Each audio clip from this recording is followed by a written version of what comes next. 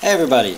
Today I'm going to partially reset up the tank of my crocodile skinks. First, because the drainage layer needed to be cleaned, and second, I wanted to increase the amount of substrate so that the skinks could burrow a bit more. Alright, so let's get started.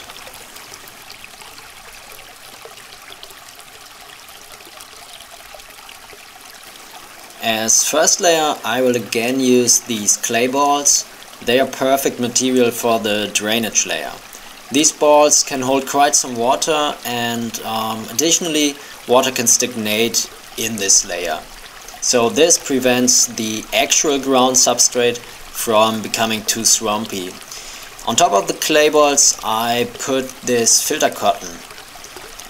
This filter cotton is used as a dividing layer so that the actual ground, the substrate, does not fall into the drainage layer.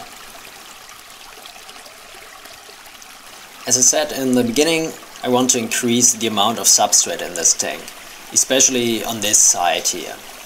But as the glass panels, especially here in the back to the water part, are not very high, I use these slate slabs so that I can put in a bigger amount of substrate.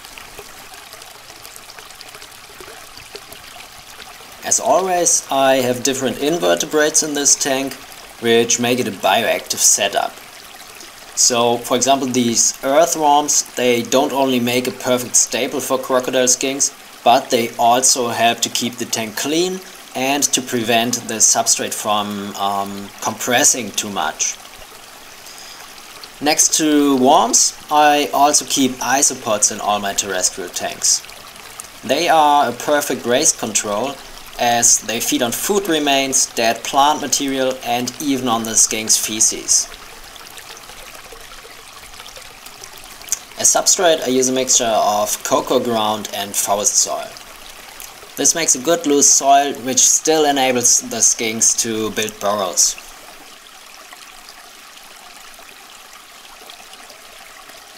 Okay, so now I can put in some decorations and hides. I mainly use bark pieces, leaf litter and wood from a nearby forest as decorations.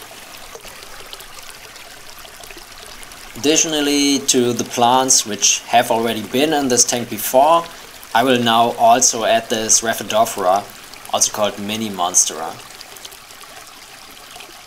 Another new plant is this Chinese money plant, Pilea peperomioides, which I put on this side here.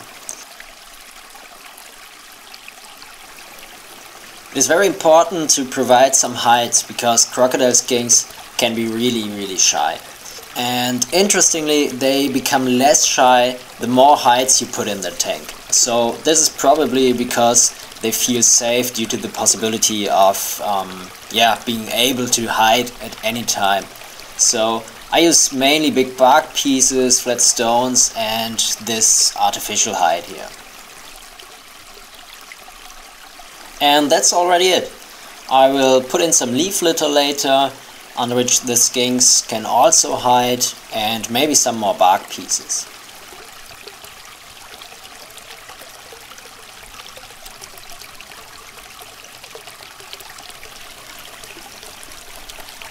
Here in the back you can see the water part of the tank, and these overgrown things here with ferns and this ficus. These are actually the cascades of the waterfall, which is currently not running. And up here there are some more additional hides which are mainly used by the male skink. And I really like how the back wall has been overgrown by small ferns and mosses in the last 2 years.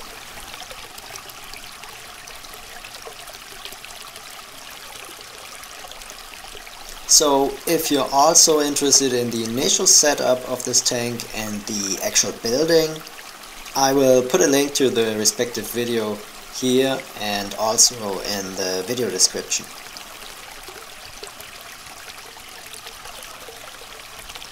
Okay, that's it.